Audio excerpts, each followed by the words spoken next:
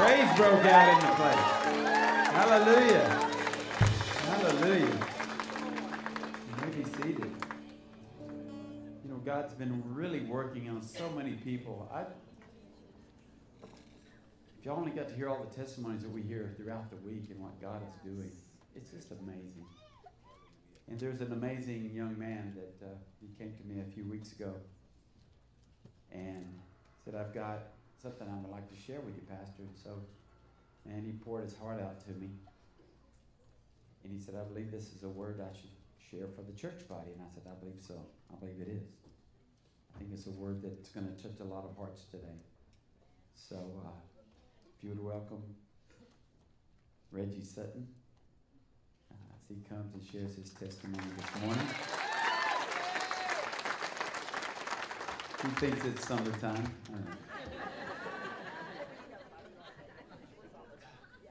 That's just like Texas, though. It was, cold, 2 weeks ago, we were all frozen in. As soon as we seen a little sun, you gotta put the put the shirt back on, go out, all right? For those who don't know me, my name is Reggie, or Reginald Sutton. Been going to this church for, somewhere around seven or 8 years. The son of Elder Sutton and my Latanya Sutton, they couldn't be here today. I know they're watching on live stream. Moving, and so a lot of stress and y'all know how it is when it comes to moving, and so it's not one of my favorites, so just keep them lifted up in prayers as they go through this process as well. But I wanted to share my testimony and try to keep it within the time that Pastor gave me. Forgive me, Pastor, if I go over, because I just want to pour my heart out to you guys, because I really do believe that this place is about to take off. Okay, not in just in the church. It's going to start here in the church, but it's going to go out to San Angelo and further. Okay, I would just like to start off with, for a long time, before I had met my wife, I struggled with an addiction to pornography, and it was something that I battled for years and years, and so much so that I tried my hardest, at least I thought I tried my hardest, to overcome it, to get rid of it. But somehow I just found myself going back, and I was so mad at myself. I felt like every time I, struggled with it, that I was too shameful to even present myself to God. I felt like He was done with me. I almost convinced myself that I wasn't going to get through it, that I wasn't going to get over it. And I shared it with my parents, and thank God for them. Most importantly, thank God for my wife. Because it was at one point I really feared for my marriage, and I was going to ruin it. And it wasn't the devil, it was me. It was my own selfish decisions. It was not me changing the way I thought that led me down this road. But I remember I was driving, I had been driving for UPS for a little while, and I went through such depression that I was like, man, if I don't get through this, I don't know where I'm gonna go. I'm gonna lose my wife, I'm gonna lose whatever God had planned for me. And literally as I was driving down the road, I heard in the most clear voice, God said, you don't know me at all. And I was like, whew, okay. I had to challenge myself. Get to know God's goodness. And so in the mornings, I usually read a devotion that I'm gonna bring up.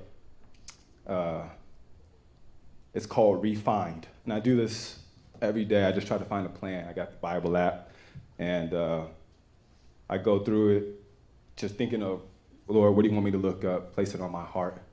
And I found it's called Refined, Finding Joy in the Midst of the Fire. And the very first thing I laid my eyes on, it says, it is utterly and critically necessary that you know who God is. Yeah. Because man fell when he lost his right concept of God. If you do not embrace a correct definition of who God is, you may fall into depression, bitterness, and sin following the devastation of a trial, You may fall into losing hope, losing direction, and perhaps even losing faith if you don't know him in all his fullness and goodness. Oh, that spoke to me. I mean, if this is not confirmation from God, I don't know what that is.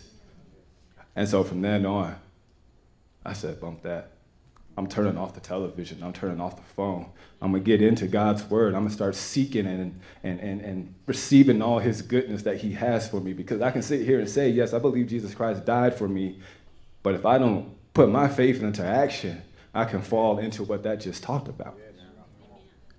And so, man, from that point on, I looked my wife dead in the eye. After so many times I hurt her, I said, look, when I told you I was done, it was more so you could hear it and feel better about me, but I didn't believe it. But I said, I look you dead in your eye right now and say, it is gone.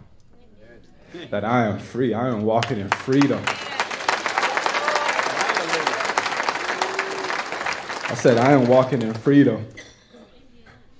And I'm not going back. I'm pressing forward.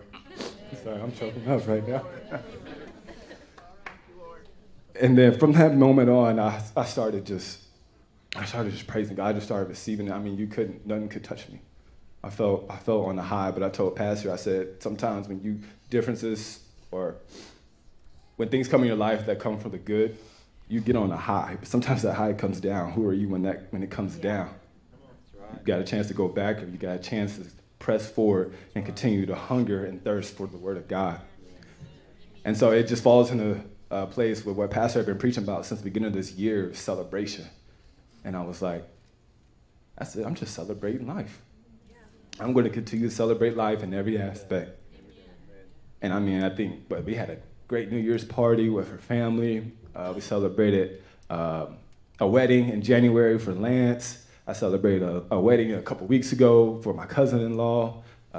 Just everything had just been falling into place, and I've just been living and loving life that, you know, me and my wife got married last August, and I had planned to get a huge wedding. It was just me and my parents, and her parents, here at the church. I was there. And Pastor, who ministered. Forgive me, Pastor. And we had a plan to have a huge celebration this August, but that got postponed because as we were celebrating life, little did I know that God was going to give us a life to celebrate. So I'm going to put her on the spot. If y'all don't never seen my wife, will you please stand up, please? That's my beautiful wife, who is, today, 10 weeks and 2 days pregnant. Talk about a blessing. And if you didn't know, you probably heard it from my dad already. He just can't keep it to himself. He has probably told a lot of you guys in the church already. But we wanted to announce it to you guys because it started here in the church. It started with the change. It was what God was waiting for me to press through, that he has something on the other side waiting for me. And so I give credit to my wife because leading into this next thing, this is where I believe that this church and the church in general was going to take off, okay?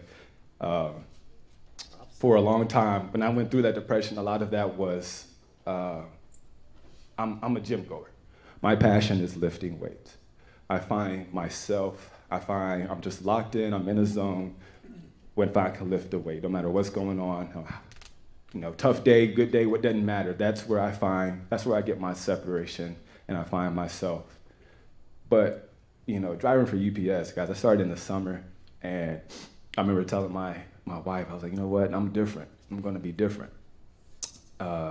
You know, a lot of those guys at UPS who drive for 10, 11 hours a day in the heat of the summer, they don't find themselves at a gym later on that day or earlier that morning. You know, so I started driving because I was like, you know, I'm gonna be different. Well, let me tell you, it's different. I can understand. I can see why. I could definitely see why that, you know, it's hard for them to get to the gym. And what I love about my wife, guys, she's no sugarcoater, all right? She does not sugarcoat things. She tells me straight up how it is. You know, I'll come for comfort. She, boom, hits me with something different. I'm like, making me be responsible now. I was just looking for some comfort, you know? And, you know, I think it was probably about mid-January. She said, you're going to the gym today. You're going with me. I was like, all right. went on a Saturday, and then I ended up, I think, taking some days off because my mindset wasn't different still. It wasn't different. It wasn't how I thought it was going to be before I started. And I remember as I was driving one night, I was like, look, the only way I'm going to be able to get through this is if I go at night. I'm not going to be able to get up in the morning. All right, I got to find a solution. And so I ended up starting to go at night. And I think 2 days in, man, I was just like, man, I feel good out here as I'm delivering. I'm like, man, why didn't I do this before? Like, I should have been doing this. But more importantly, I found myself mentally. It changed. It switched. And I was more not lifting because I like to feel good. I like to get stronger or anything like that. You know, I was doing bodybuilding a couple of years ago and stuff like that. And that's why I was lifting. But now I lift because I find myself. It's where I can mentally get away and gather my thoughts, but more importantly, give God the glory for my health. Yes. Okay? And so that's where I want to lead, because I think this church, coming up in the summer, I want to start a life group, maybe hopefully a little bit before the summer starts. I'm putting something together. It's called Christ Fit. Okay? It's called Christ Fit. But understand, it's called Christ Fit first. Okay? My dad used to always tell me when I was a kid growing up playing sports, student athlete, what comes first? Student athlete. So just like this, Christ and then Christ Fit comes first. Okay? So how I want to just real quick try to break that down. I want to try to connect the physical fitness and our spiritual fitness. Okay? And that's going to help us change the way we think. Okay? Physical training, what happens most is that, well, first of all, what this is going to be a boast about, or mostly about, is growth. We need growth in this church, okay? We can't stay complacent. We can't come to Christ, get saved, get water baptized, and then go out and just keep everything to ourselves, okay? We got to grow, and we got to continue to spread that to people all around us, at work, at home, wherever you go, okay? So that's where it starts, okay? And some people try to wonder how you connect physical and spiritual fitness together, okay? So if you go and live, the only way I'm going to get physically stronger or growth within my physical body is if I pick up a weight. But if I do 1 rep, 2 reps, and I put it down, I'm staying complacent. I'm not challenging myself. Don Babin talked about it last week. We got to push ourselves out of our comfort zone, okay? So the only way that this is going to grow is if I lift that weight, okay, and it starts to become uncomfortable, all right? Pain starts to set in, okay? And so now you have a choice. Am I going to put that weight down and not grow, or am I going to push past that point, push past that breaking wall, think differently, and push for those extra 2 or maybe 3 reps? Only then will I see growth in my physical stature, okay? But the thing is that spiritual is the same way. All right, God puts us through life, challenges, devastations, trials, and he puts us in uncomfortable situations, and how we respond to that situation will determine whether we're going to grow in our faith or whether we're just going to stay hidden. That's right. Okay? If we're going to stay hidden, then who are we going to save? Ourselves? To me, that sounds selfish. Yeah. Okay? And I also wanted you to see how physically, when you live, or whatever you want to do, whether you bike, whether you run, whatever, your activity is that you love, going for a walk, okay? It brings me peace of mind. It brings me peace. I wake up differently. I'm in a better focus than I ever was before. But just how I tried to seek God's goodness, I have never been in a better mentally state before, because physically fit and spiritually fit is going to help you become mentally fit. And that's where it all starts, okay? We got to mentally transform ourselves in order for us to grow, in order for us to feel better, okay? And look, I'm no certified trainer, all right? But I am certified as a Christian to know that my body does not belong to me. It belongs to God, all right? I'm not a certified nutritionist either, okay? But I am certified to know what I put in my body, okay? Whether it be food, okay? Whether it be what's on television, whether it be social media or the people I hang out with. I am certified to do that, okay? And so I'm telling you guys, just bear with me, give me some months. I'm gonna put this together, and we're just gonna push, and we're gonna press forward, okay? Because sometimes we want God's blessing, okay? We're waiting for him to give us our blessing, all right? When in actuality, he's waiting on us. That's right. Just like he was waiting on me to push past that wall, to break it down, there was a blessing on the other side. But you have a choice to make. You have a choice whether you're going to stay complacent and you're going to live a, subpar Christian life, okay? Or you can grow and you can excel, and God can put you in situations that you're not used to, but that's going to make you a better person. Your faith is going to become stronger, and then you're going to be able to go out and just feel better, look better, okay? And that's the whole point behind this, all right? Because in the end, I do want to help you try to connect and channel that inner athlete that you may never have, never thought you had, okay? I want to help you continue to push through, workouts or your fitness activity, because like I said, I'm not offering a 4-month program that's going to help you, okay? Lose weight, do that, or do this, or whatever, okay? I'm trying to offer you something that's going to help change your life internally, that you're going to consistently be able to push forward, even though it may have been a hard day at work. I got to go to the gym. I got to go run. I got to go get a walk. I need time away to mentally gather myself and connect with God, okay? Because it's time to seek his goodness. By allowing his goodness and his faithfulness, it'll help you discover the person he saw you as and not who you saw yourself as, okay? Because I want you to go to work, and now someone else is looking at you, and they're saying, man, there's just something different about her. I don't know, maybe it's the 4 sizes in pants that she went down to because, man, she's just physically something's different about her, but they're gonna be like, no, there's something else different about her. Something spiritually is different about her because she just went through this, she just went through that, but for some reason, she's not withered. She's not withered at all, or he's not withered at all, okay?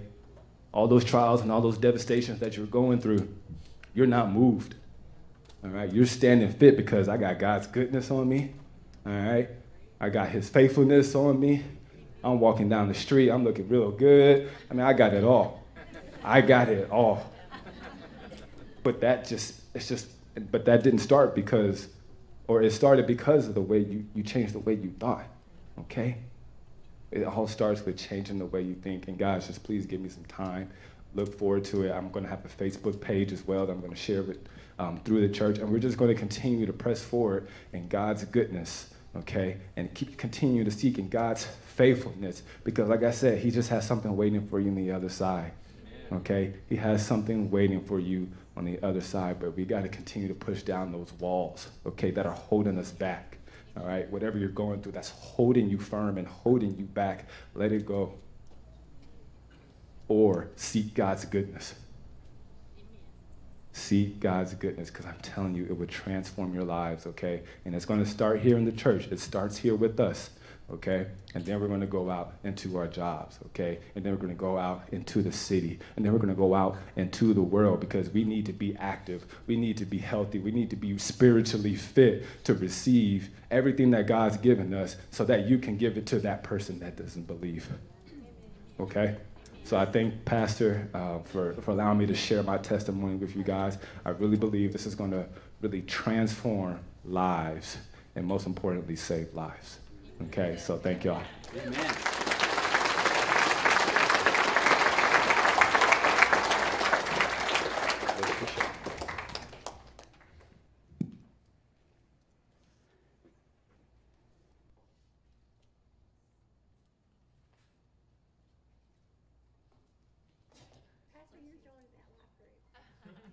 I'm here to pump you up.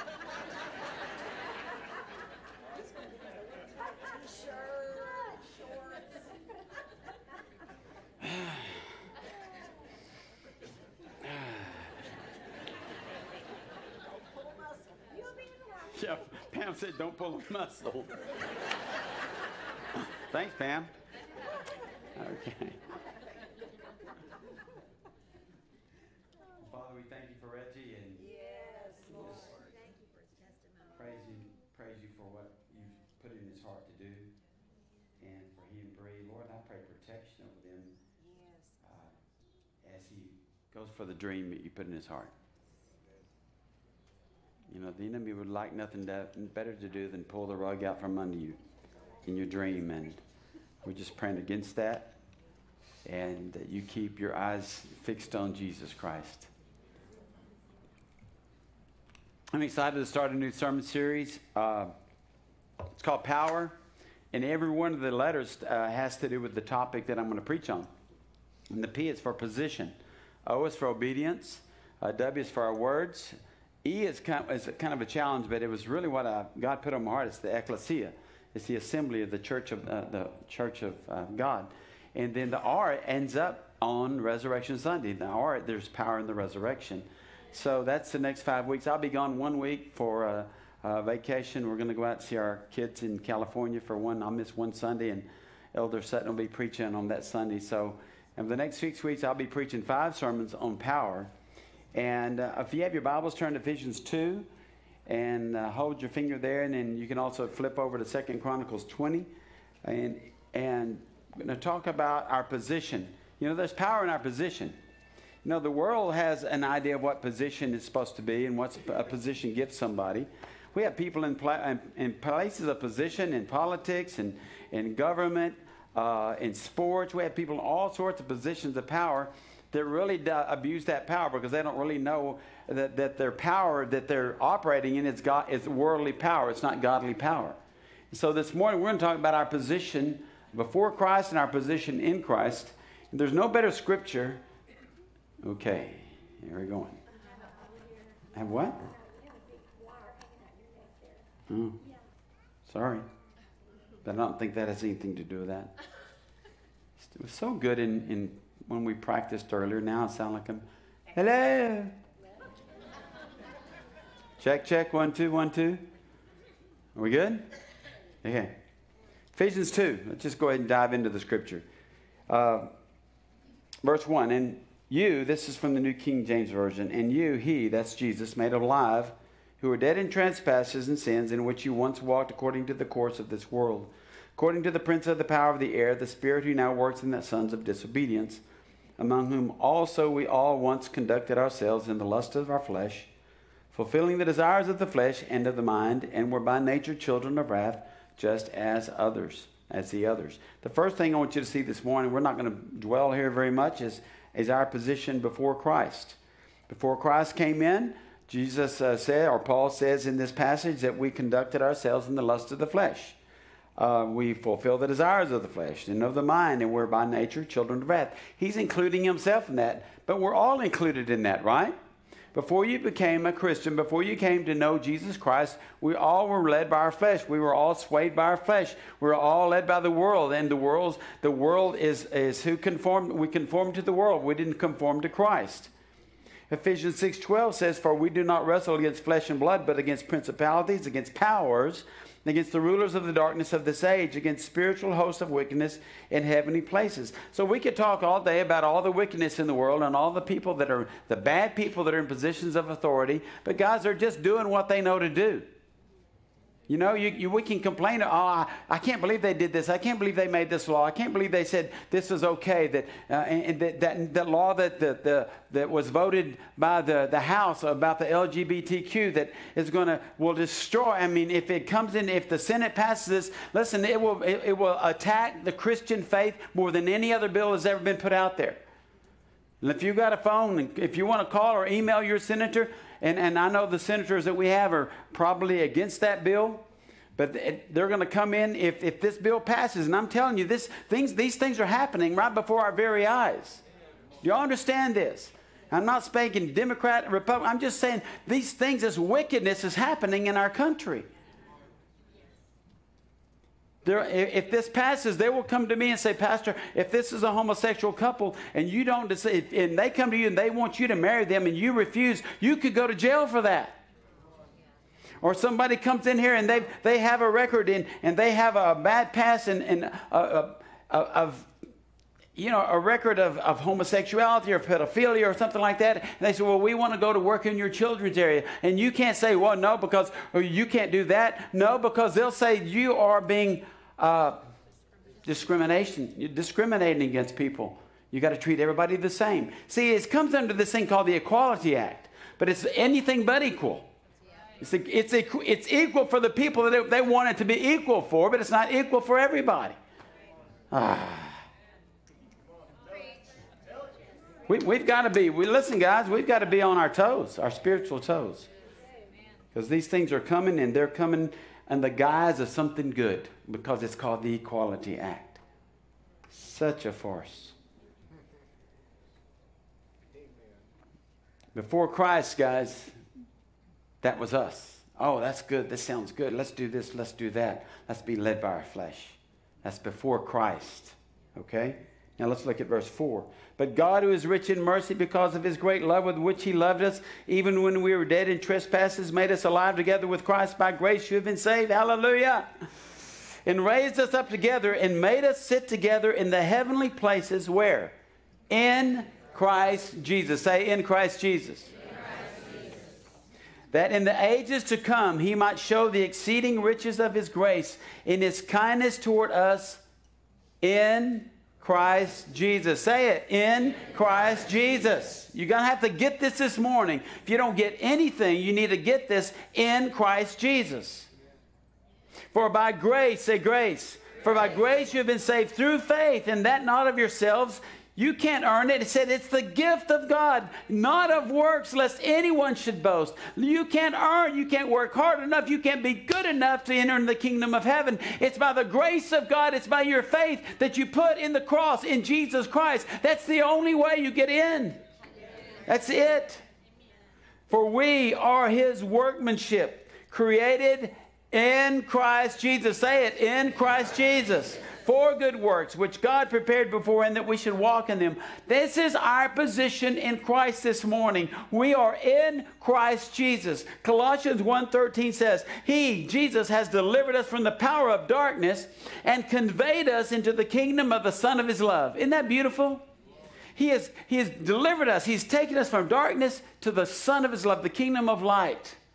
He has conveyed us. You know that word conveyed? There's another scripture, there's another passage that uses a word that's very similar to conveyed, and it's in Hebrews 11:5. I want to read it for you. It says, by faith Enoch was taken away. That's that word conveyed, translated, transported. Enoch was taken away so that he did not see death, and was not found because God had taken him. But for before he was taken, he had this testimony that he pleased God. Enoch he didn't taste death. He didn't die.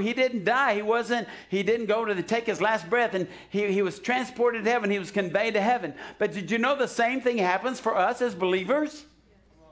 Do you believe that? I want to tell you, I'll show it to you. It's in John chapter 11, verse 26. When it was about Lazarus and Martha and Mary and all. You know the story. Go back and read it if you don't. And he says to Martha, he said, whoever lives and believes in me shall never die. If you believe in him, if he is in you, you shall never die. And everybody goes, well, I just went to so-and-so's funeral last week. They died. No, they didn't. If they knew Jesus Christ, they didn't die. They just took one breath here, the next breath there. They were conveyed into heaven. They were transported in heaven. That word also means taken from one place and taken to another place. So when you give your life to Christ, you're taken from one place, the world, and you're placed into Christ. That's what it means to be in Christ. And so there's power in that position when we come to know Jesus Christ as our Lord and Savior. Ephesians 2:6, I want to read that again. It says, and God raised us up together and made us sit together in the heavenly places in Christ Jesus. Listen, isn't that amazing? You are now seated right here in these chairs at Freedom Fellowship. Say, I'm seated. In a really cool chair. It's really soft. In Christ Jesus. Now, see, you're seated here, but you're seated there too. You're not just seated here. How many of you are a citizen of America? You're an American citizen.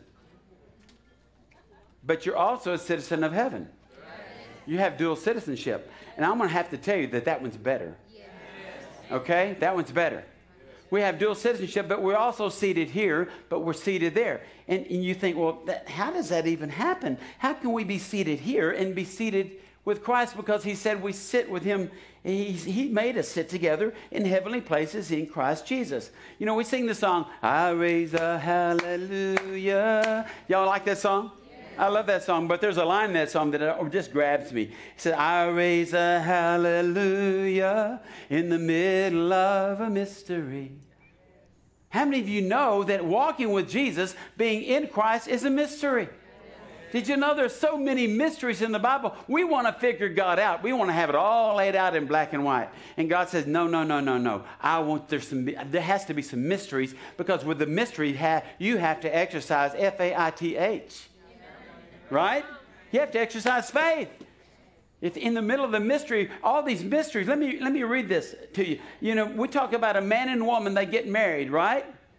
Okay, and what does it say in Ephesians 5:31? It says, for this reason, I clap. See, when I had my microphone, I didn't clap. I clap all the time now. That's wow.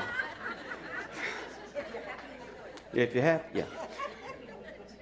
For this reason, a man shall leave his father and mother, and be joined to his wife, and the two shall become one flesh.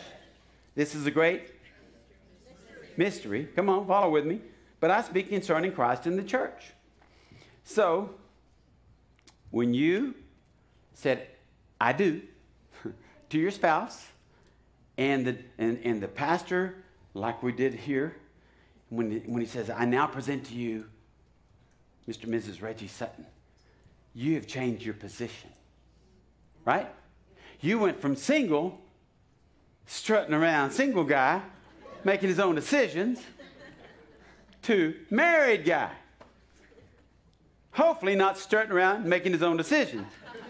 See, when you change positions, when you go from single to married, you change your position. And all of a sudden, you're not thinking all about yourself anymore. You're thinking about your spouse. And if you're not doing that, you need to come to me for some marital counseling, because you've changed your position. And he said, listen, like a husband and wife, when they come together, he says, here's the mystery, but I'm speaking about Christ and the church. So when we come to Christ, we are the church, right? And we are married to the bridegroom, that's Jesus Christ. We have changed positions. And it's a mystery, but it's true. We have to start getting this in our spirit, man, that we're no longer the same. We're not solo. We're not doing this thing solo, guys. Jesus addressed this in John 17. If you want to really find the Lord's Prayer, look at John 17. It's really the Lord's Prayer. The other one, he was teaching them how to pray, was a model prayer, but this is the Lord's Prayer. This is Jesus' prayer. He starts out in John 17, he's praying for himself. Then he begins to pray for his disciples. You know, he's about to go to the cross. So he prays for himself, he prays for his disciples, and then the third part of that prayer, I love that part of the prayer because I'm in the Bible. You're in the Bible. He's praying for us. Let's read it. John 17:20. Jesus says, I do not pray for these alone, but also for those who will believe in me through their word. Reggie's talking about it. People are going to believe in Jesus through your word, through your actions, through your testimony. People will come to know Jesus Christ. There's no greater thrill than leading somebody to Jesus Christ. There's no, even if it's just come to church and they come in and they walk the aisle and they give their life to Christ and you get to see them, you get to stand up here and you watch them go into the water. It's a thrill, isn't it? Because you had a part in it. But I was thinking about this. 12 guys, or actually whittled down to 11, but 11 guys, and then 120, and then 3,000, because of their faithfulness over a 2,000-year period of time. 2,000 years, that word came to you and to me. And that word saved you. Jesus Christ is the word, right? And he came in and he saved us. And he says this, I do not pray for these alone, but those who will believe in me through their word. He's talking about the disciples, that they all may be one as you, Father, are in me. Now, I want you to get the phraseology here. You, Father, are in me, and I in you, that they also may be one in us. Say, in us. In us. And here's the kicker, that the world may believe that you sent me. And the glory which you gave me, I have given to them, that they may be one, just as we are one. Is God into unity or what? Yeah. I and them, and you and me. He says, listen, maybe you didn't get it this time. Here, I want to tell you again, I and them, and you and me, that they may be made perfect in one, that the world may know that you have sent me and have loved them as you have loved me. The third thing you need to see this morning is with position comes authority and responsibility. That's why I wanted to sing the song Champion. It really speaks to this. It's really a doctrinally sound song. He's talking about the authority. I have the authority that Jesus has given me. Listen, when you step into your new position, you get new responsibilities. How many of you ever got a promotion at work? And you got the promotion and all of a sudden more responsibilities came, right? Yeah. You thought, well, I'm going to get a raise. With a raise comes more responsibility. And a new position usually comes more responsibility. But see, also with that new position, maybe at work or wherever you're at, comes a new authority. You're not who you used to be. You've been just a hired hand, so to speak, and all of a sudden you're the manager. Now you're telling people what to do. You have this authority. And then one day you work your way up, you become the owner of the business, and you really have authority, don't you? But boy, you have more and more and more responsibility than you can ever imagine. And that's why it's kind of nice to kind of work your way up. Okay? So God says, if I'm going to give you a new position, I'm also going to give you authority in that position. And then I'm also going to give you a responsibility. See, a lot of people like authority, but they don't like responsibility. See, I believe that there are so many churches out there, denominational churches, that don't believe in the gifts of the Holy Spirit because they don't want to have to operate in the gifts of the Holy Spirit. They don't want to be responsible for it.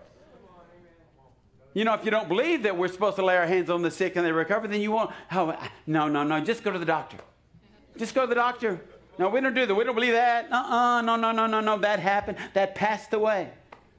So let me just read our commission, Mark 16:15. And Jesus said to them, go into all the world and preach the gospel to what? Every creature. That means your dog. I don't. He who believes in, I've seen some dogs that were lost.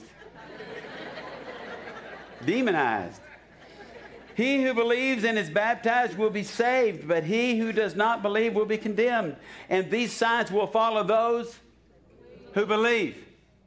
In my name, they will cast out demons. They will speak with new tongues. They will take up serpents. And if they drink anything deadly like the water in San Angelo, it will by no means hurt them. And they will lay hands on the sick and they will recover. And you lay hands on the sick, they don't recover. Do you just stop laying hands on the sick? No, you keep laying hands on the sick. You keep praying. You keep believing. That's our responsibility. He's called us to do that. If you don't like that commission, here's another one, okay? Matthew 28:18, and Jesus came and spoke to them saying, all authority has been given to me in heaven and on earth. Now, if all authority has been given to Jesus, and we are in Christ, Kristen, and Christ is in us, do we have the same authority? Do we have the same authority? Okay, some people will say, well, you know, that was just for the disciples back then. Doesn't that just make you,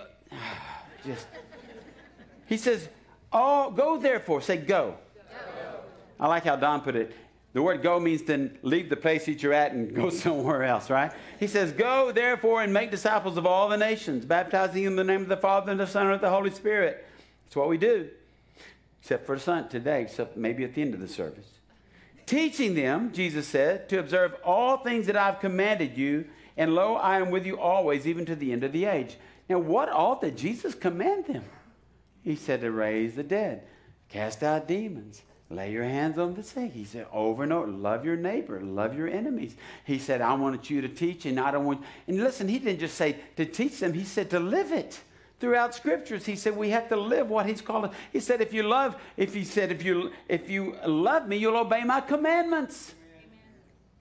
It's an action. Faith without works is DEA dead. Yeah, DEAD, dead. We have not been conveyed into Christ. We have not been put into Christ so we could do nothing. We all have authority. We all have responsibility. Amen? John 14:12. I'm just going to touch on a couple more verses. Most assuredly I say to you, he who believes in me, the works that I do, he will do also. And Jesus said, and greater works than these he will do, because I go to my Father. He was talking about, if you go read that in context, he said, I'm about to leave. I'm sending the Holy Spirit. So the Holy Spirit, who is Christ in you, can start living in you and through you, and you can do the greater works than I've done. That's a pretty big responsibility. But see, he doesn't say you just do it on your own. He said, I'm going to do it in you, through you, because I am in you. Let's go back to the very first verse I read of the first passage, Ephesians 2:10. Because a lot of people go, well, I'm saved and I just don't want to bother anybody. I'm just going to go to heaven and I'm just going to be real quiet about it. And I'm a very private person. You ever heard those people? I'm just private about my faith. Aren't you glad somebody wasn't private about their faith when they told you about Jesus? Well, they're just a very private person. Baloney. For we are his workmanship. You know what another word for workmanship is? We are his masterpiece. We are his masterpiece. We are his workmanship created in Christ Jesus for good works. He didn't just leave it there. He says, which God prepared before and that we should walk in them. He's already got the works. He's got it laid out for you. You wonder why you run into so-and-so and they have a prayer need. You think God didn't orchestrate that? He said, I've prepared good works beforehand so that when you see them, you'll walk in them. You'll obey me. You'll lay your hands on the sick. You'll encourage that person that's down and out. Greater works, he said, that we would do. And to do the greater works, we have got to know who we are in Christ. Now, there's a great story that summarizes what I'd like to share with you today and kind of bring it home. It's found in 2 Chronicles 20. It's a great story. You need to go back and read it and read a couple of chapters beforehand and find out about Jehoshaphat. I wonder if his nickname was Fat. No? Hey, Fatty! They had to have nicknames in the Bible because their names are so long. J-Fat. I don't know. But Jehoshaphat, and that's about as good as I'm going to get pronouncing it. And the rest of these names, I'm just going for it, okay? He was a king of Judah, and there was 3 armies that were coming against Judah. And these are 3 armies that God had earlier said, don't touch these people. And they had to live with them. But all of a sudden, they decided they want to attack Judah. They want to attack Jerusalem, okay? And now he's already been in a skirmish before where he almost lost his life. And he's like I'm not really sure about this thing. God, he said, God, these are our enemies. And why did you allow them to be our enemies? And why are you allowing them to come against us? And he was just like kind of all this stuff was going on in his head. And he said, I don't know what to do about this. But then he said, he kind of came to his senses, you know.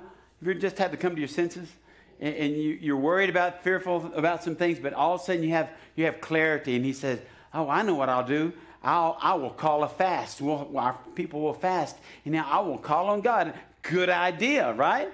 Really a great idea. And so he called on the people of God, and he began to pray. And then, so the 4th thing I want you to see this morning, and when we find our position, one of our main focuses or one places that we should be in our positioning in Christ is a prayer position. A position of prayer. In verse 6 in 2 Chronicles 20, I'm not going to read all those verses. It's just a lot. He says this in verse 6. Oh, this is Jehoshaphat. O Lord God of our fathers, are you not God in heaven? Do you not rule over all the kingdoms of the nations? And in your hand is there not power and might, so that no one is able to withstand you? See, sometimes we've got to come back to that place of God, I've got myself all worked up. I've got myself all worked up about this situation, this circumstance in my life. I don't like this. I don't like where I am. How did I get here? And then God says, have you forgot who I am? Have you forgot the times that I've rescued you? Have you forgot the times that my power was evident in your life? Have you forgot who I am in you? See, we have to be reminded of that, don't we? How many of you been in that place? You just got worried and you fret and you don't want to give up. Sometimes you even contemplate suicide. You just say, I want to get out of this world. And God says, wait a minute. I live in you. The power of the Most High God, I live in you. You've got authority over whatever's attacking you. Wake up, grow up, put on your big boy pants. Quit whining and complaining and take your position. Because I have taken my position in you. When you accepted me as your Lord and Savior, Christ in you, the hope of glory. We sometimes just need to be reminded of who God is in us. And then verse 12, 2 Chronicles 20, it says, "Oh, our God, will you not judge them?" He's talking about these armies. "For we have no power against this great multitude that is coming against us." Have you ever felt that way? Oh, we just don't have any power against what is coming against us. But look what he says. This is the most key thing that he says. He says, "Nor do we know what to do." How many of you don't know what to do about a situation in your life this morning? Raise your hands. You don't know what to do. Okay. All right. God's going to tell you what to do. But you got to do this first. He said, "We don't know what to do, but our eyes are upon you." See, your eyes on the circumstance, not on Christ. Your eyes on the situation, not on the Savior. And you've got to get your eyes off of all that, and you've got to get your eyes on Him, and you can actually look inward because He lives right there in you. And it's a mystery, but He's there. He's waiting on you. He's waiting on you. That fifth thing I want to share with you is have a position of honesty. He was just being honest. Sometimes we're so prideful we won't admit to God, "Man, this is scaring me." "Oh, God did not give me a spirit of fear, but power and love." And we can quote all those verses all day long. That's fine. But sometimes we just need to say, "God, I'm afraid. I don't know what to do. Lord, I feel like I've put myself in a corner. I've sinned, and Lord, the shame and the guilt's coming in." And He said, "Thank you for being honest. Now let's see what we can do about the situation. Get your eyes back on me, Harold. Get your eyes back on me, Alyssa. Get your eyes back on me, Yolanda. Get them off, whatever it was that was getting your eyes off of me. Get them back on me." So he said, "I don't know what to do. We got 3 armies that are coming after us. 3 armies. But my eyes are on you." Verse 13. Isn't this a great? Well, you're going to get some. It gets better. "Now all of Judah with their little ones, their wives, their children stood before the Lord, and then the Spirit of the Lord came upon Jahaziel, that he was a prophet, the son of Zechariah, the son of Benaniah, the son of Jael, the son of Mattaniah." See, I'm reading them fast, so you can't. No, he didn't say that right. "A Levite of the sons of Asaph in the midst of the assembly." And he said, "Listen, all of you of Judah, and you inhabitants of Jerusalem, and you, King Jehoshaphat, thus says the Lord to you." So he's calling on the prophets, all right? "Do not be afraid nor dismayed because of this great multitude, for the battle is not yours but God's." That's over and over in Scripture. "Tomorrow go down against him." Now, you got to stop here because he said, now the battle's not yours, but you got to go down against him. See, we want to say, "Well, God, I'm just going to go and you fight that battle for me." You know? "I'm just going to stay in the bedroom. I'm going to just hide away till everything's good, and you come and you tell me when it's all." No, he said, you got to exercise some faith and go down there to them. Yeah. See, we have to put our faith together with what God's word, what He's speaking to you. If you had a prophetic word, you got to put your faith with that prophetic word that's been given to you. You have to put some action to it. "Oh God, I just needed a new job, and I'm just going to wait. Send me an email. Or just maybe a messenger. Hey, yes, Mr. Watkins, we have a new job for you." "Oh, thank you, Jesus." No, he might say go apply. He might say go back to school. He might say go study. He might say that's not the right job for you. Where am I? Let's see. He said, "Do not be dismayed because of this great multitude, for the battle is not yours but God's. Tomorrow go down against them. Do some action.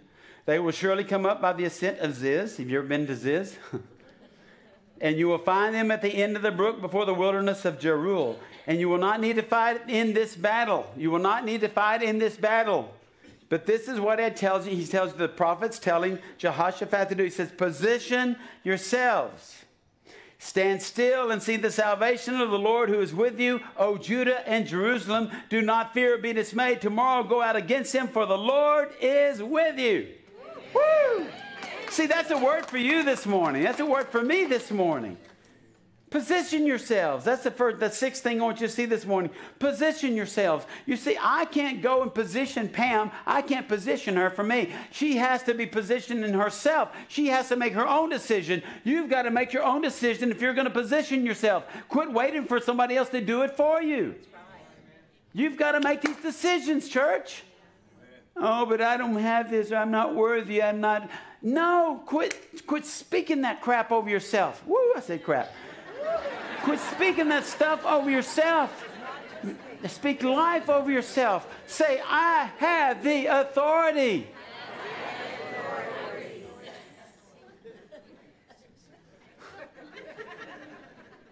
I know, I'm sorry.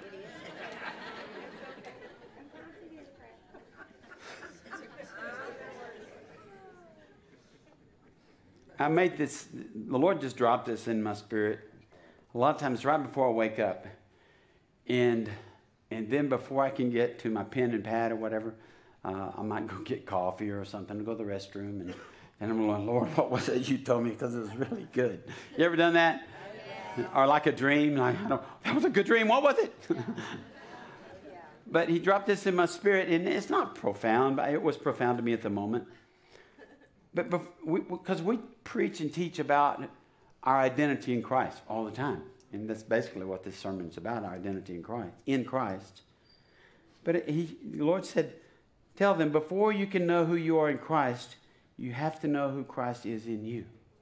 Yes. And how do you do that? You get in His Word. Before you can know who you are in Christ, which is important, you have to know who Christ is in you. You have to know Christ. And how many of you have a good friend, a best friend? How did you get to, are they their best friend because you met them yesterday? Or last week? Or you spent 2 or 3 hours with them? Do they become your best friend after you spent a week with them? No. They're your best friend after they walk through the stuff with you. After they walk through the fire with you. After they've lived life with you. After they heard you moan and groan and whine and you know what. And they stick with you closer than a brother. And you go, this is my best friend. You would not believe the things that they stuck with me through. Well, that's who God is. He says, I'm a friend of sinners. He became your friend. We're not just, we move on from servants to becoming His friends.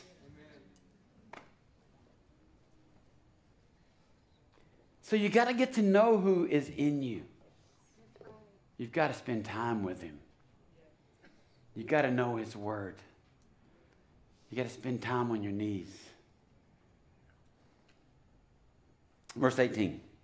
I'm doing so good, even though Reggie did go over a little bit. If you're late for your appointment, see Reggie. Hey, if you work out enough, will your hair grow like that? Because I need that. If I could work out, my hair would grow. It'd be good. Y'all see me with a head like that? Oh, man. I've got an Elvis wig, but that's better, you know. Is that real? It's real. Okay. Oh, yeah, that's real. These are real too. I wear things that are cover-up stuff. Verse 18. And Jehoshaphat bowed his head with his face to the ground, and all of Judah and the inhabitants of Jerusalem bowed before the Lord, worshiping the Lord. And the Levites of the children of the Kohathites and the children of the Korahites stood up to praise the Lord, God of Israel, with what? Voices loud and high. They were all tenors. Waiting. Tenors sing high. Y'all get that? Yeah. No, it went way over all. What do you say? What's a tenor? So they rose up early in the morning and went out to the wilderness of Tekoa. And as they went out, Jehoshaphat stood and said, Hear me, O Judah, and you inhabitants of Jerusalem. Believe in the Lord your God, and you shall be established. Believe His prophets, and you shall prosper. And when he had consulted with the people, he appointed those who should sing to the Lord, and who should praise the beauty of holiness. And they went out before the army and were saying, Praise the Lord, for His mercy endures forever. We have to have, if we're going to walk this walk and live this walk, we have to take our position in praise. What did he start out? He said they started out with their face toward the ground. They were worshiping God. Then God said, get up now. I want you to sing. I want you to sing loud. I want you to praise me. Jehoshaphat goes, you know what? This would be a good way to go into war. Let's go into the war praising God. Y'all getting the hint? What the battle that you're facing, you need to wake up and you need to praise God. You need to put on some worship music. You need to sing. Drew said, I don't sing good. God doesn't care about how good you sing. He just cares about what's in your heart, what's coming out from your mouth. It's got to come from your heart first. You got to start singing. You got to praise Him. You got to, however it looks, start on your knees, but work your way up to this. Amen? Amen. Positions of praise. Believe in the Lord your God, you shall be established. Believe His prophets, and you shall prosper. Did you know God wants us to prosper? Yes. He just does. Makes Him look good. But He doesn't want to just, we're not talking about financial, and that could be part of it, as long as you're a kingdom person. But He's talking about prospering in your health, prospering in your mind, your attitude, prospering in your giftings, prospering in your service. He's called it to prosper. Now, we're going to close it up here. Verse 22. Now, when they began to sing and to praise, the Lord set ambushes against the people of Ammon, Moab, and Mount Seir, who had come against Judah. That was the three armies. And they were defeated. Now, this is how it happened. For the people of Ammon and Moab stood up against the inhabitants of Mount Seir to utterly kill them. So they started fighting within themselves. And that they destroyed them. And then when they had made an end to the inhabitants of Seir, they helped to destroy one another. So when Judah came to a place overlooking the wilderness, remember, God said, I want you to go and I want you to look. Get up and go. Take your army. Sing. Praise me. Come on. Come out and look over the mountain. Come over, look over the wilderness. And they came and they looked toward the multitude, and there were dead bodies fallen on the earth, and no one had escaped. The last thing I want you to see is we are positioned for power. P in power is our position in Christ. Because Jehoshaphat decided, I'm not going to let fear overtake me. I'm going to pray. I'm going to seek God. I'm going to ask the prophets. We're going to fast. We're going to praise the Lord. We're going to worship Him, because he was willing even to listen to the prophet. And then I can tell you some stories about us listening to the prophet. He said, I want to bless you to win this battle. See, we're all in battles. We battle all the time. And we should win all the time. Because God is not a loser. And God is in us. He's victory. That's one of His names, is victory. His name is victory. Victory, say victory, lives in me. Because I am a child of the King. Christ lives in me.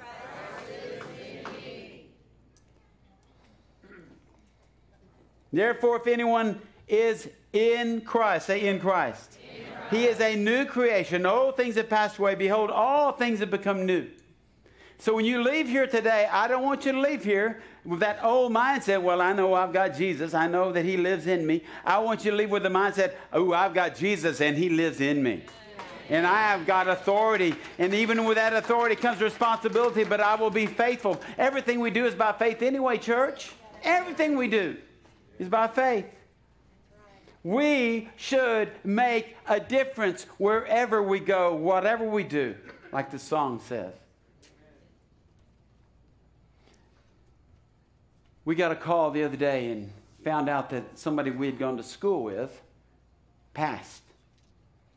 Same age, as almost identical age to my wife. Mary Lou actually grew up with her, and she went to church with her. And her husband has the company that takes care of all of our copier machines and all that. Her mother died.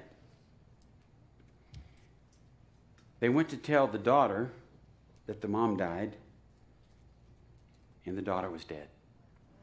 Same day.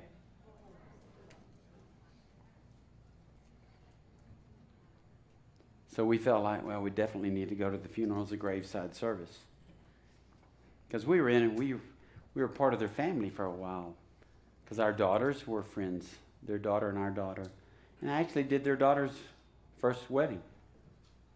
And she was there at the funeral, of course. And her children, which would be Kay's grandsons, all got up in their little suits. And they took turns reading Proverbs 31. Different ages, but did a great job. And at the end of the service, which I thought the pastor did a great job, my wife just went over to Robin, that was the daughter, and just sat down and put her hand on her knee. And she said, you know, seeing those boys up there, what a blessing that had to be to Kay, the grandmother. For those boys to stand up there and read the Word of God at her funeral. Well, our daughter Tressie in California, she stays in touch with Robin. And Robin, I don't know if she texted her or wrote her or called her. Did she call her? And she said this, and I want to brag on my wife. But when I brag on her, I'm bragging on Jesus in her. Because Robin said, I can't even tell you what it meant for your mom just to put her hand on me. She said, the peace that came over me immediately. And what she said, how it blessed her. You see, Christ in us. We should be able to go lay our hands, not just necessarily but on the sick, but the hurting. The down and out. We should be able to just go put our arms around them and maybe not say a word or maybe say exactly what the Holy Spirit tells you to say, but be Jesus, because Jesus lives in us. You know, we've said it for years that when we walk in a room, it should change the atmosphere of a room. And I think we've said it so long that we don't even believe it anymore, because it's just, we say it. It's a nice thing to say. We sing about it. But I think this morning what God really wants you to get is a new awareness of His presence in you and me. I need it. Because we get into the cares of the world. We get into the slime and the sludge and all that. Right? It slings on us. We get some of that filth gets thrown on us. And sometimes our first inclination is to sling back or to shout back instead of letting Jesus do what Jesus does back and love them, care about them, speak life over them. Would you stand this morning?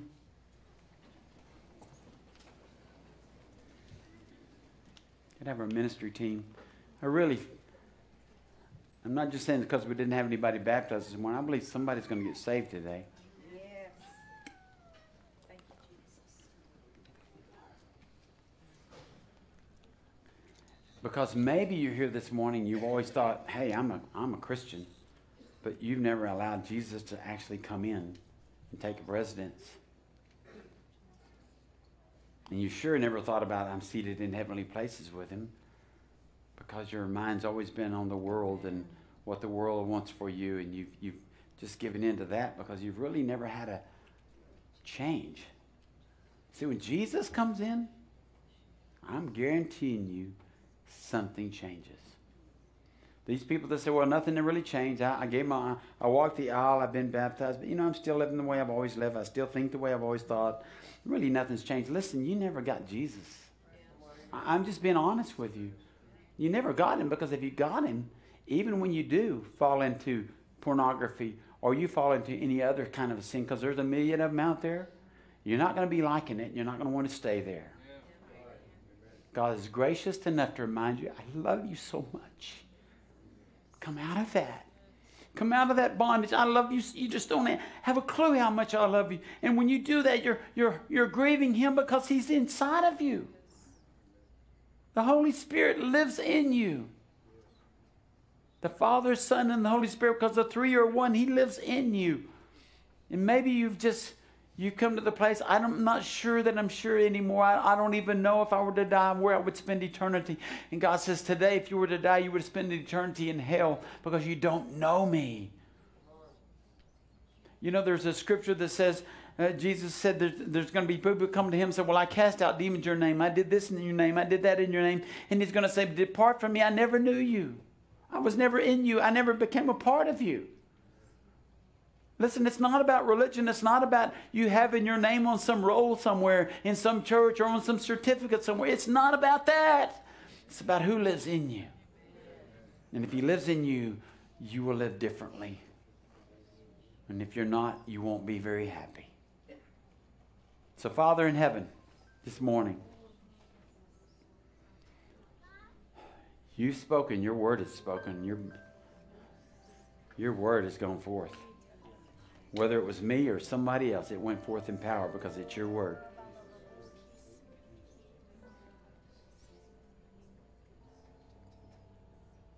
Where's your position this morning? Are you in Christ? Are you in Christ? Is Christ in you? He's your only hope. He's my only hope. If you don't know Jesus this morning, the first invitation is for you. I'm going to invite you right now to step out and come.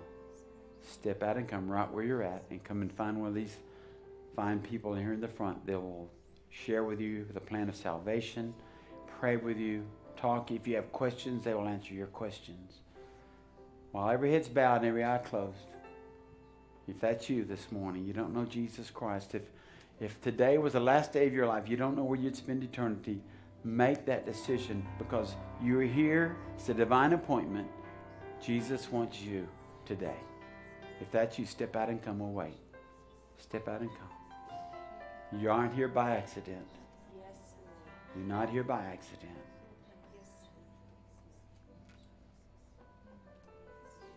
Just pray, Christians. Pray. Because there's struggles going on right now. There's a battle that's going on right now.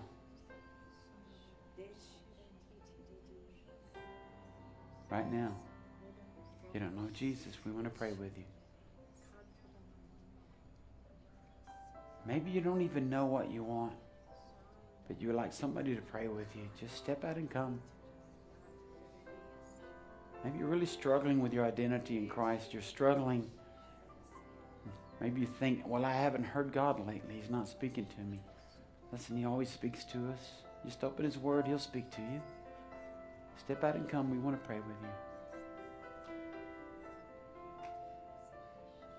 Maybe this morning you've been saved, you've given your life to Jesus, and you've never been water baptized. And I'm telling you, that's disobedience. If you've never been water baptized, I pray that you'd step out and come and speak to one of our ministry team at the front. And they'll get you scheduled. We'll get you lined up to get baptized. Maybe you've never been empowered by the Holy Spirit, baptized in the Holy Spirit. And you'd want, man, I want everything that God has for me. We want to pray for you this morning.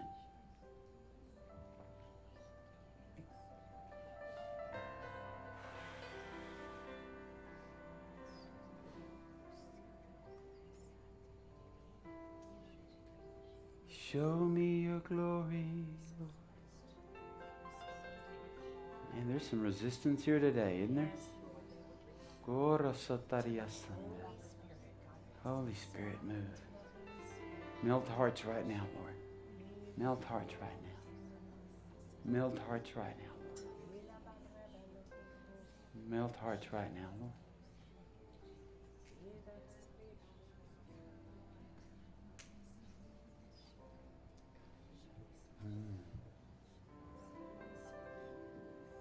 Somebody hearing anything?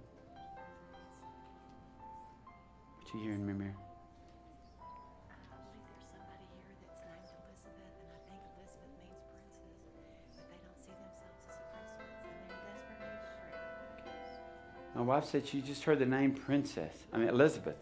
Elizabeth, that means princess. That just feel like you don't feel worthy, and you just need prayer. Step out and come if that's your name. Even if, maybe you don't even identify with that, but hey, don't push away prayer. Thank you, Jesus. Thank you, Lord. Something going on in here today. It's different. just different. No, I don't. I think that there's a breakthrough. I think there's a breakthrough. Let me get the mic. Hold on.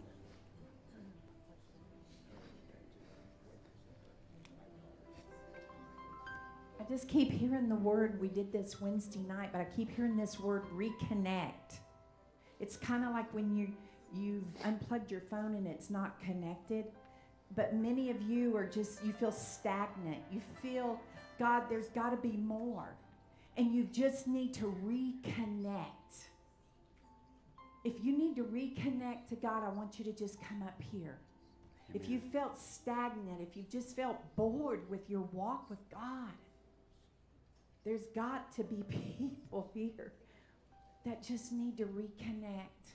Mm-hmm. Yeah. And if that's you, we want to pray for you. Amen. We just want to pray for you today. Amen. Don't be afraid. Don't even care what other people are looking at or anything. This is about your walk with Jesus.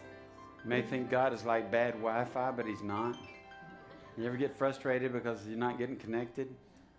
God will connect with you. He's just waiting for you to connect with Him. He's always just waiting on us. He's always waiting on us. You need connecting. Come on, let's pray. I want to pray for you this morning. There's nothing better than to be reconnected with Jesus. Thank you, Lord. And if you had a bad diagnosis this week, or you're battling something you want us to pray for you for healing, I know we got some healing testimonies. Where's Rose? Is she up here or is she downstairs? Rose? Come here, Rose. 2 minutes, Mike. I want you to tell them what happened to you last week after Don prayed for people. So to encourage some people. Okay, I had been struggling with COVID, I guess like the long hauler symptoms since October. And I was having a battle of the mind and spirit as well. I knew that God had told me that it wasn't, that I wouldn't be healed, but when.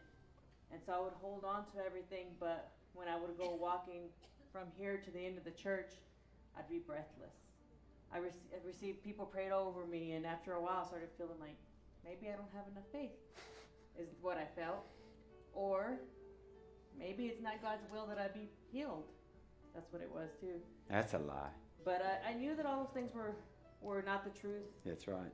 And I did know, and I kept being reminded, hey, I'm alive. Number one, I made it through this. And number two, that God has always been faithful through everything. But anyhow, when Don got up there and prayed and he's called out exactly what I had just the night before cried to my husband about my frustrations. And I even went as far as saying how I felt worthless because I couldn't mop and sweep my house anymore. You know, I was raised up in those thoughts of this is what a woman does at home. And so anyhow, it's just the season that happened. And as we started receiving prayers Sunday, I stood up in faith, and instantly I started coughing and like phlegm came up. And that evening I was able, that afternoon, to be outside, ride bikes, and play. But I still didn't say anything because I was like, I need to make sure this is real. So the next day, someone asked me if we would help them, and so we went. My husband and I had helped someone from the church at their house, and it was a kind of a big job. And before you knew it, I was like, whew, I haven't ran out of air, and I had done like a lot of moving and resetting. And so praise God though, because it's so much bigger. It's never about us when we're healed and set free of anything, because as a result of this healing, we did the feed with Victor. Feed my sheep yesterday, and that's where I saw the difference mostly, because the last one we did, I had to sit down and I wasn't able to interact with anyone. But yesterday I was able to pray with over 15, 20 people at MLK, and so many people, some people even gave their lives to Christ there. Awesome. And so, so it was never about me, but I see my sister Wanda back here. She and I talked a lot. And she knew my struggle and what I was dealing with. And we were praying and praying and praying. But after a while, it's like I didn't pray because I don't want to be telling God the same thing. He knows what He's doing. But I'm here to tell you that just hold on to Jesus. Hold on to Him. Like Pastor's message, there's nothing else that matters. If we can just touch the hem of Jesus' feet, anything, we can be healed. Have hope. All right, you stay right there. Yeah. Yeah, and I'll take that. Jesus. Thank you, Jesus. If you need healing this morning, would y'all come let Rose pray for you? Let's pass it on. Let's pass it on. She prayed for several yesterday. They fed over 750 people yesterday at MLK. And so what an outreach. So many churches are really catching the vision of what it is to be a kingdom church. And I'm so glad we're a part of the kingdom, aren't you? Anybody else need prayer for healing? Y'all just come gather around. Rose will pray for you. Kind of like Trey and Tracy prayed for marriages, and God's restoring marriages. He's healing families in our church. Anybody else need prayer? Thank you, Jesus. Thank you, Jesus.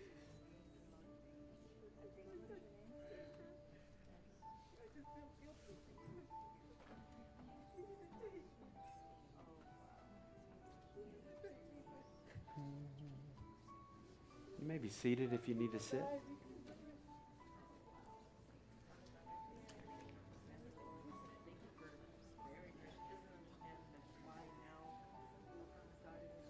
Y'all be seated if you need prayer. Y'all just sit on the front row.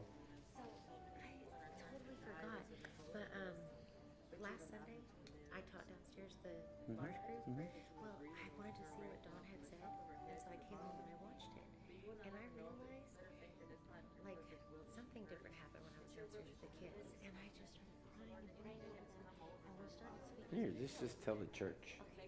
I don't think we're in any big hurry to leave. So I was so excited. My husband and I, we teach the large group downstairs to the little kids. And yesterday was our weekend, or not yesterday, it was like yesterday. Last Sunday was our weekend to teach. And usually we have a very like structured schedule with the kids. It's easier that way with little kids to just have your pattern, right? So we did our praise and worship like we normally do. And I was just like overwhelmed with the Holy Spirit. And I just felt like this need to just pray for the kids and their families and for healing. And it was like one of those fervent prayers. Like the little kids were like, Miss Cynthia, are you okay? And some of them came and hugged me. But I was just like excited. But just when Holy Spirit's working, like I'm a crybaby. I'm just always a crybaby. So we were praying and we were believing for healing. So for some of those parents that are up here still that, just healing needs to be taking place down there. I came home, I was so excited because we had missed Dawn's service and I wanted to watch it. And when I came back and watched it, I realized that close time and proximity, Dawn and I were praying for healing over the church. And I got goosebumps when I was watching it. That's awesome. So healing is happening. Amen. Amen. Amen. Rose, where'd you go? You're not done, girl. I want you leaving. These people are waiting for you to pray for them. Huh? All right, what's up? Prayer, Ricky. Yes. For her. Okay, hold on.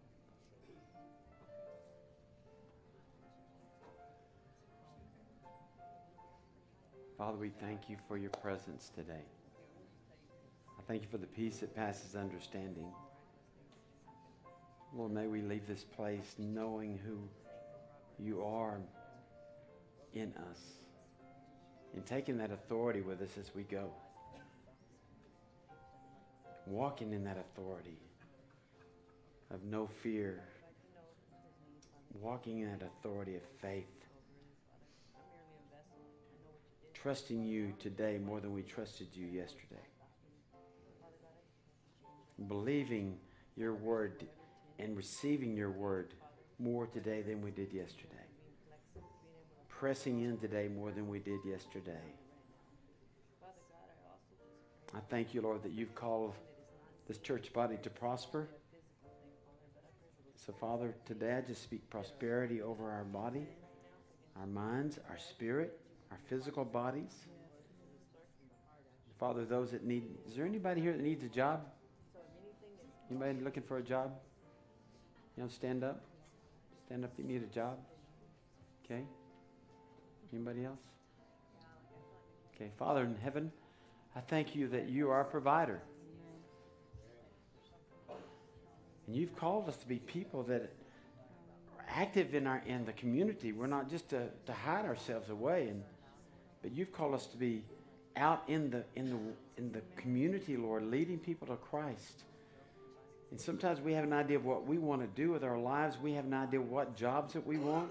But Lord, today I would just say that you would plant the thoughts in the minds of these that are looking for work or looking for a job or maybe even to change a position, that you would begin to show them, speak to them, and show them the dream you have for them. You show them the job you have, even the career that you may have laid out for them, Lord. But they would understand today that it's about you more than it is about them. That the Christ in them is going to show them and speak to them and direct their steps. Open doors that only you can open, Lord, and slam shut the doors, even though we might want to kick them down. Slam shut and lock the doors, Father, that we're not supposed to walk through, even though it may look good, but it's not God. So I speak jobs, positions being filled today, Lord, that you're going to open up doors that only you can open for these that are looking, for these that are searching, for these that are trusting you. And I pray this in Jesus'